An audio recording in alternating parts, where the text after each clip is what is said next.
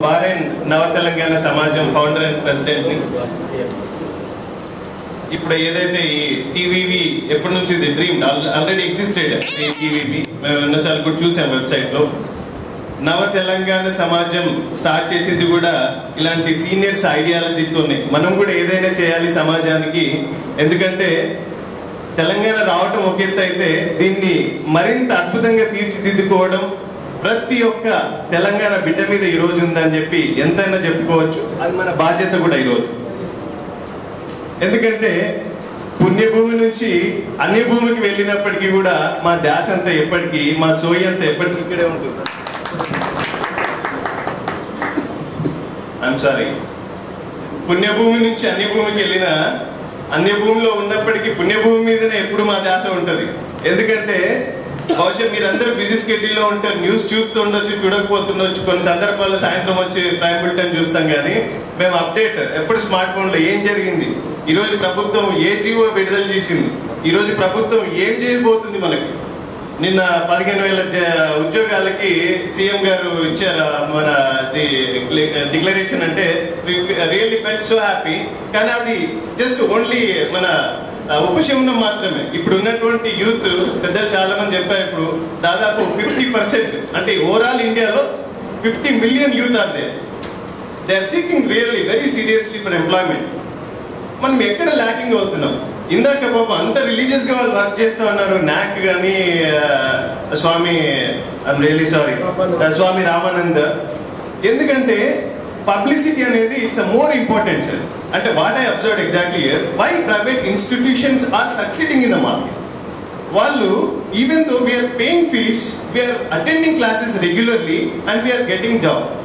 మనం ఎందుకు ఇక్కడ free training, stipend, food, accommodation అన్ని ఇచ్చినా కూడా ఈరోజు మనం దీన్ని ఎన్కాష్ చేసుకోలేకపోతున్నాం అంటే ఎక్కడ జరుగుతుంది లోపం? మనం మెకానిజం ప్రాబ్లం ఎక్కడ వస్తున్నది అనే దాని మీద కొద్దిగా సీరియస్గా ప్రభుత్వం కానీ సంస్థల అధిపతులు కానీ ఒక్కోసారి ఆలోచన చేసి కొద్దిగా రూట్ లెవెల్లో వెళ్తారు, గ్రౌండ్ లెవెల్లో వెళ్తే మన వాళ్ళకి. ఎందుకంటే పెద్ద పెద్ద పొజిషన్లో ఉన్నా కూడా లో ప్రొఫైల్ మెయింటైన్ చేస్తుంటారు. మేము గల్ఫ్లో చాలా మందితో ఇదే ప్రాబ్లం ఫేస్ చేశాం. ఎందుకంటే నాకేముంది లేబోయి, నా జీతం ఏదో నాకు వస్తున్నది, నా కుటుంబాన్ని ఏదో నేను చూసుకుంటున్నా, నా కుటుంబం బాగున్నది, తర్వాత నేను వెళ్ళిపోతే ఇంటికి ఏదో ఏడాదికి ఒక నెల జీతం మన లీవ్స్ వస్తే వెళ్ళిపోతా అనుకొని చాలా మంది ఉంటారు. కానీ ఈ రోజు తెలంగాణ రాష్ట్రం వచ్చిన తర్వాత వాస్తవంగా చాలా అవేర్నెస్ వచ్చింది. ప్రతి ఒక్కరు కూడా సీరియస్ గా దాని మీద వర్క్ చేస్తా ఉన్నారు, తెలంగాణ డెవలప్మెంట్ మీద. మేము మొన్న తెలంగాణ ఫార్మేషన్ డే సెలబ్రేషన్స్ కి పెద్దలు కోదండరామ్ గారిని, మల్లెపల్లి లక్ష్మయ్య గారిని, అడ్వకేట్ చేసి రవీందర్ రెడ్డి గారిని, ఇంకా తదితర ప్రముఖులు మదియాజ్ గౌడ్ గారు, ఇట్లా చాలా మందిని పిలిచాం. వాళ్ళని క్యాంప్ లోకి తీసుకెళ్ళాం. ఎందుకంటే ఊరికేదో పిలిస్తే పేరెంట్ వచ్చినట్టు చూడటం కాదు, రియల్ గా వాళ్ళని ఎంత కష్టపెట్టామంటే, సార్ మీరు ఇక్కడికి రావటం ఊరికి చూసిపోవటం కాదు, ఇది చూసి వెళ్ళి మీరు మీ యొక్క మేధస్సుని తెలంగాణ రాష్ట్రం మీద ఉపయోగించి వచ్చే ఈ భావి తరాల యువతకు ఒక అత్యద్భుతమైనటువంటి అవకాశాలను ఇవ్వాలని చెప్పి మేము దాదాపు ఒక 10 మంది ప్రముఖుల్ని పిలిచాం. Though it is a highly budget programme. ఎందుకు చేసాం ఇదేనంటే, ఈ రోజు మాకున్నటువంటి ప్రేమ తెలంగాణ మీద. ఈ రోజు నేను బ్రతకాలంటే హ్యాపీగా నా జీతం నాకు వస్తుంది, నా ఫ్యామిలీతో నేను ఉండొచ్చు, నేను ఇంకోటి కోసం ఆలోచన చేయాల్సిన అవసరం నాకు లేదు. కానీ ఈ రోజు లాంగ్ డ్రీమ్ ఆఫ్ అచీవ్మెంట్ తర్వాత ఒక 60 years తర్వాత ఒక తెలంగాణ వచ్చింది అని అంటే ఇట్స్ ఇందాక పెద్దలు చెప్పారు, ఇండిపెండెన్స్ వచ్చింది మనకు. Yes, absolutely we got an India, we achieved are we dreamed are we got our independence. ఈ రోజు మనం ఏం చేయాలి? మేధావులను ఎట్లా ఉపయోగించుకోవాలని ప్రభుత్వం ఆలోచన చేయాలి. అట్ ద సేమ్ టైం మేధావులు కూడా ఏ రకమైనటువంటి సజెషన్స్ ఇవ్వాలి, ఎట్లా చేయాలనేది తప్పకుండా వాళ్ళలో నుంచి రావాలి. తప్పకుండా ఎవరు కూడా లో ప్రొఫైల్ మెయింటైన్ చేయొద్దు. తప్పకుండా మీకున్నటువంటి మంచి పరిజ్ఞానాన్ని ఈ రోజు సమాజం వైపు తీసుకెళ్ళాలి. ప్రతి ఒక్కరు ఒక సైనికుడిలాగా పనిచేస్తే వచ్చే 5 ఏళ్లలో 10 ఏళ్లలోనో మరొక మంచి రాష్ట్రంగా మనం అభివర్ణించబడతాం. ఎందుకంటే మేము అక్కడ లిటరల్ గా చూస్తున్నాం, బంగ్లాదేశ్ వస్తే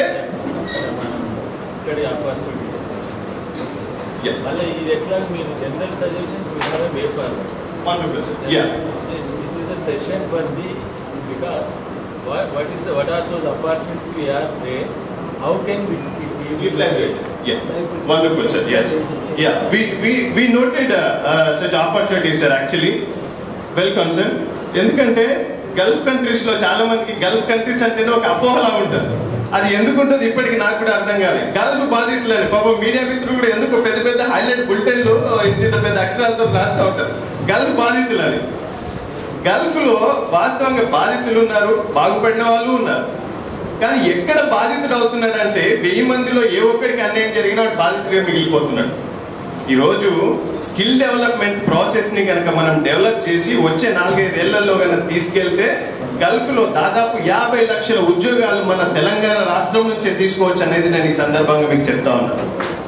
what we observe, what we went to the root level of companies like major companies ఉన్నాయి. అక్కడ ఎవరు ఆక్యుపై చేశారు జాబ్స్ అంటే కేరళైట్స్. ఎందుకు కేరళైట్స్ చేశారు? ఎందుకు పదే పదే మనం ఏ సందర్భం వచ్చినా కేరళ వాళ్ళ గురించి చెప్పుకుంటామంటే వాళ్ళు 20 ఏళ్ల నుంచి వాళ్ళకు విజన్తో పనిచేస్తున్నది వాళ్ళ ప్రభుత్వం కానీ, వాళ్ళ మేధావులు కానీ, వాళ్ళ సిస్టమ్ కానీ. దాన్ని ఎంచక్కా వాళ్ళు ఉపయోగించుకున్నారు. చాలా మంది దీన్ని మన దగ్గర ఏమవుతుందంటే ఎంతసేపు ఒక ఏజెంట్కి 60,000 50,000 కడతాడు, ఇమ్మీడియట్ గా నీకు ఇంత శాలరీ వస్తుంది అంటాడు. ఆ శాలరీ చెప్పిన శాలరీ అక్కడ ఉండనే ఉండదు. వీడికి మభ్య పెడతాడు, వాడికి 30,000 వస్తుంది అంటాడు, వీడు వచ్చేస్తాడు అక్కడికి. సీఈలో చూస్తే 10,000 వస్తుంది జీతం. అక్కడికి వస్తాడు మన దగ్గర, సార్ ఇట్లా అయింది అట్లా అయింది అంటా ఉంటే ఏమైనా ఉందా నీకు పేపర్, నువ్వు డబ్బులు కట్టినట్టు కానీ నీకు అగ్రిమెంట్ ఇచ్చినట్టు కానీ అంటే ఏమీ ఉండదు. ఎవరి ద్వారా వచ్చినామంటే ఒక ఏజెంట్ ద్వారా వచ్చింది. ఇక్కడ ఈ సందర్భంగా మేము ఏం కోరుకుంటా ఉన్నాం అంటే ఈ ఏజెంట్ వ్యవస్థని రద్దు చేసి ప్రభుత్వమే రిక్రూట్ చేసి గల్ఫ్ కంట్రీస్ కి పంపేటట్టుగా ప్రభుత్వం సొంతంగా ఒక ఏజెన్సీని ఏర్పాటు చేసి ఆ ఏజెన్సీ ద్వారా ఏదైతే కంపెనీస్ చాలా చీటెడ్ సూట్ కేస్ కంపెనీస్ ఉంటాయి కదా, చిన్న చిన్న కంపెనీస్, ఒక ప్రాజెక్ట్ రాగానే వాడికి ఒక 1000 మంది అవసరం ఉంటుంది. ఆ 1000 మంది 6 నెలల్లో 1 ఇయర్లో ప్రాజెక్ట్ అవ్వగానే అందరిని పంపించేస్తాడు. అంటే వాడు కట్టిన డబ్బులు రావు, వీడు సంపాదించిన సంపాదన ఇంటికి సరిపోదు, మిత్తులకు సరిపోదు, చాలా ఇబ్బందులు పడతాం. అట్లాంటి కంపెనీస్ కాకుండా మనం ఈరోజు మా ఎన్టీఎస్ వెబ్సైట్ కూడా ఓపెన్ చేశాము. దాంట్లో కూడా మనం లిస్టెడ్ కంపెనీస్ పెట్టాము. ఏ కంపెనీలో మీకు ఉద్యోగం వస్తే రావాలి, ఏ కంపెనీలో మీకు ఉద్యోగం వస్తే ఎంక్వైరీ చేయాలి. సార్ నాకు బహ్రెయిన్లో ఈ ఆపర్చునిటీ వచ్చింది, ఈ కంపెనీ పనితీరు ఎట్లా ఉంది, ఈ కంపెనీలో అవకాశం వస్తే నాకు ఎలా ఉంటుంది లైఫ్ అనేది ఇప్పుడు ఏదైతే సంస్థలు రన్ చేస్తా ఉన్నారో వీళ్ళ ద్వారా మమ్మల్ని అప్రోచ్ అయినా, లేకపోతే మేము కూడా ఇప్పుడు నేను ఇందాక అదే నోట్ చేసుకున్నాను. వాస్తవంగా ఏంటనంటే మేము ఏదైతే ఇప్పుడు రేపు చేయబోతామో అంటే ఈ రోజు రోజుకి ఈ ఏజెంట్ వ్యవస్థని కానీ ప్రభుత్వం రద్దు చేయకపోతే మేమే రద్దు చేసేటట్టుగా మేము ప్రయత్నం చేస్తాం. దీన్ని ఒకే సిస్టమ్, వెరీ స్మార్ట్ టెక్నాలజీ ఉంది.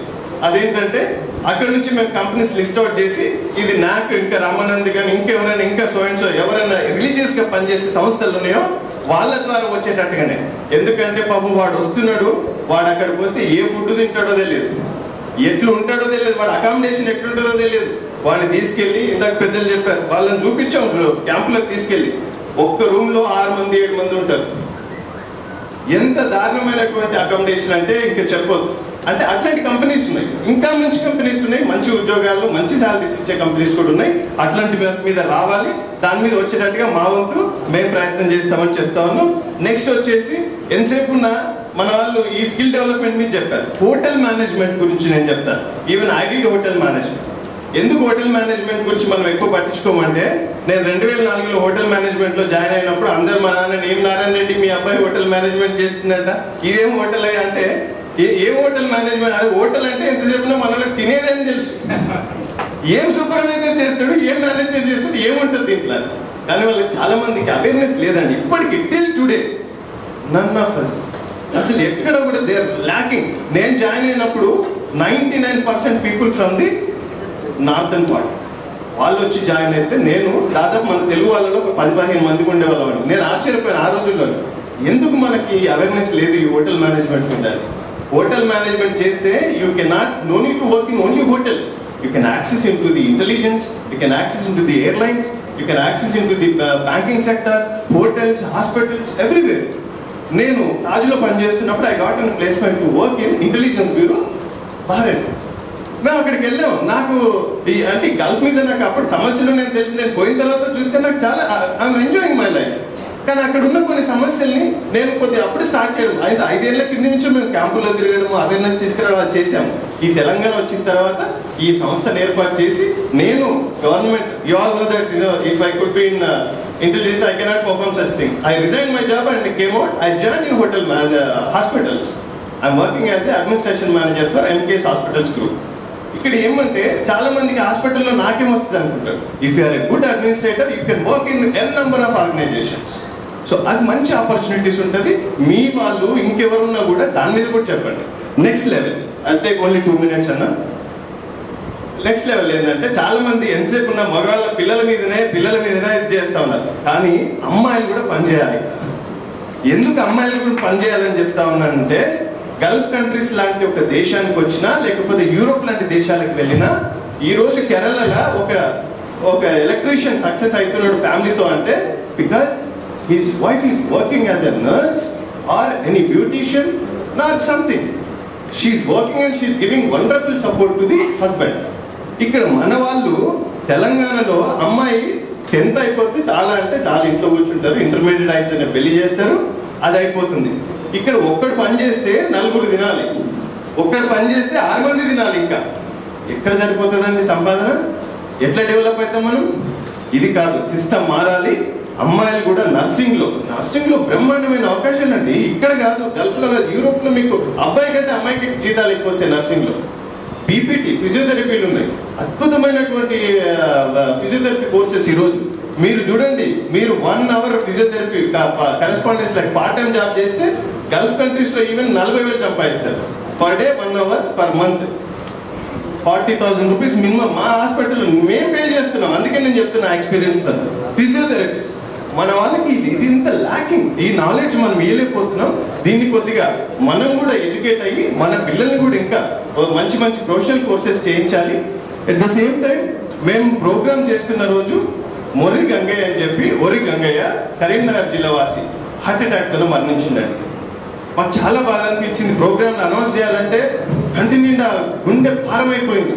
ప్రోగ్రామ్ అనంతరం మేము అందరం పెద్దలతో చెప్పాం, తర్వాత వెళ్ళాం, విజిట్ చేసాం.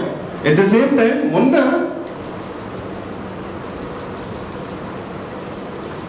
గైని చిన్నరాజయ్య అండి, ఎండ్రియాల్ గ్రామం, Nizamabad, Tadvai mandal.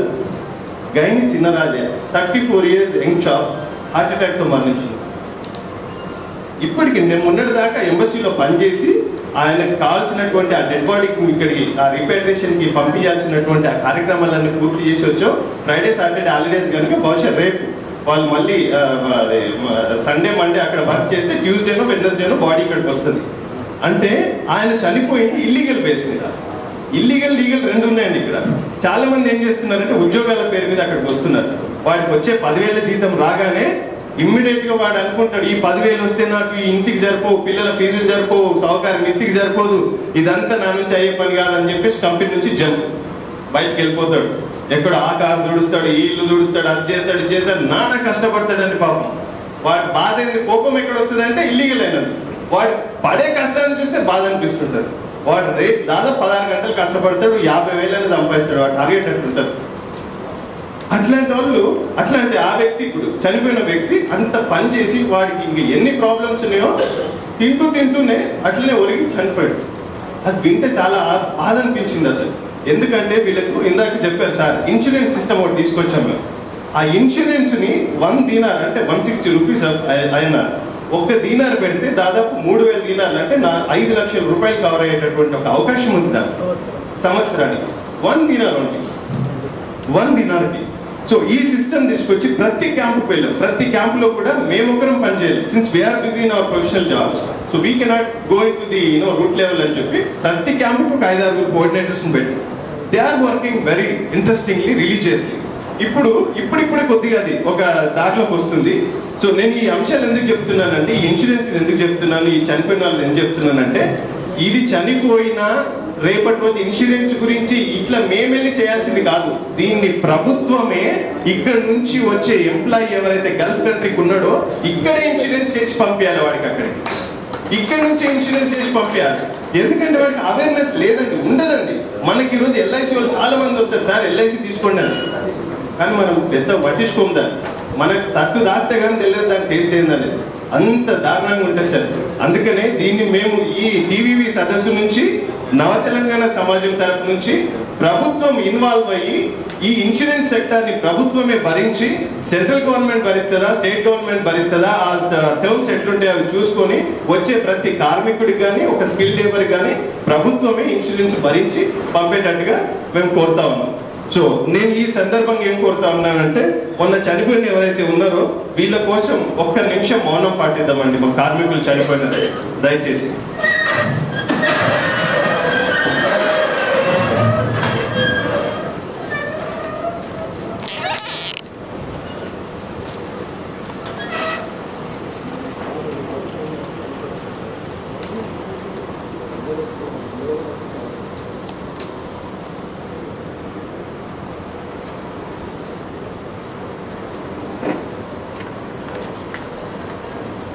Thank you, sir. Thank you, Devendra.